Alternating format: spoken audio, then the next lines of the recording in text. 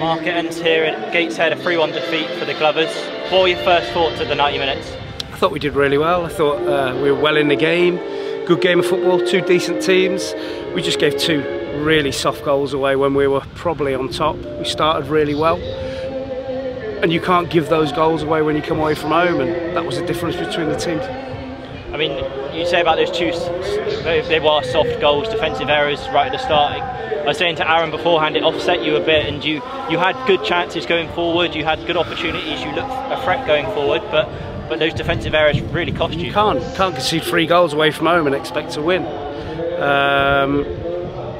But 2-0 down, we kept doing our bit and kept doing what we do, and we scored. And then we thought we'd scored again when Morgan hit the post, and we were well in the game, and we got some really good sort of opportunities around their penalty area in the second half, but we didn't produce that final bit of quality which would have got us a deserved point.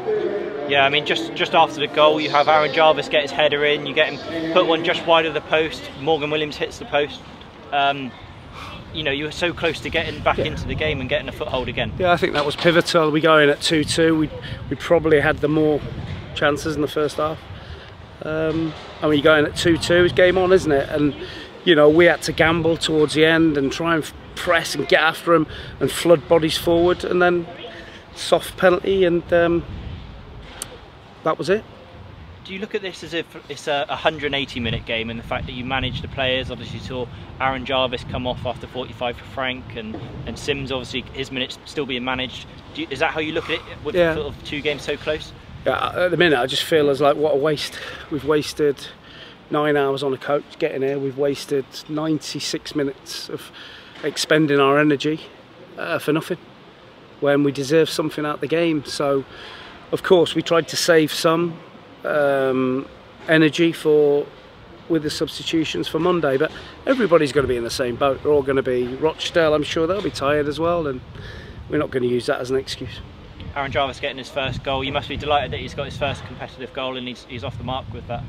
Yeah, but like I said, there's other parts to his game that are really valuable to us. He's a handful. He's a proper old-fashioned number 9 that everyone's crying out for, and he never gives the centre half a moment. He scored a great header, and he'll be fresh for Monday.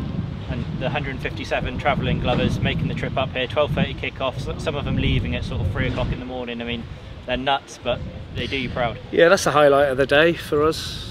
To see that is really humbling, and the reception they gave us at the end, I think they appreciated the performance and the effort, and there's a real togetherness and spirit between the supporters and the players, and we have to keep that, and we appreciate that. As an immense effort for them today, each and every one of them, and we really appreciate that, and hopefully they'll be there on Monday cheering us on for 3 points.